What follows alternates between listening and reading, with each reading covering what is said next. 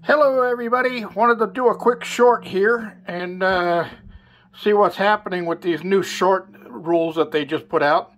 But anyway, to cover this short, I'm going to be talking about prepping for pruning, or getting ready for the grapevine pruning that I'm going to be doing, and I'll be doing a video on that. But one of the things you want to do is to get ready for that is to make sure that you clean your tools. So here I have some of my pruning shears, and I'm using bypass here, not blade and anvil. Now this set I just did. That's why I got them closed up. You can see how nice and clean they are. Now what I use is I'll use this antibacterial dishwashing liquid.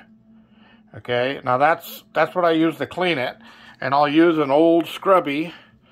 I always keep one of these around so that I can scrub and clean off whatever's on there, because you don't want to be transferring bacteria from other plants that you might have pruned onto the unit that you are pruning.